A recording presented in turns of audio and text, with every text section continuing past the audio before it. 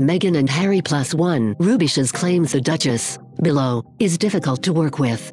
Meghan, whose job title on baby Archie's birth certificate was revealed yesterday as Princess of UK, was said to have given permission for pals to speak out. A royal insider called it a breach of protocol. They said, "It's simply not the appropriate thing to be getting involved in TV shows about the family." In the documentary, celeb makeup artist Daniel Martin weeps as he slams claims she is difficult. Hollywood star Jessica Alba also calls Meghan a beacon of hope for a lot of women out there. Meghan believes she is her own best PR. True Blood actress Janina Gavankar adds, "She's going to be such a good mother.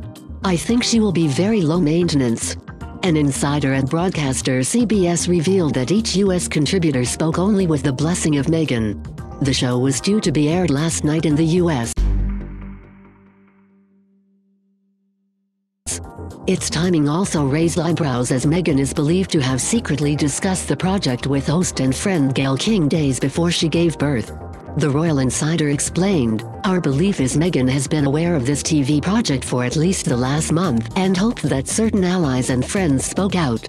She wants her case put on US TV in the strongest possible fashion." Meghan believes she is her own best PR. She even met with Gayle to discuss the show days before she went into labor. Senior members of the royal family raised eyebrows about this. This is the way a Hollywood celebrity acts, not someone married to an heir to the throne. It comes after The Sun revealed Meghan's feud with the Duchess of Cambridge over how she spoke to staff.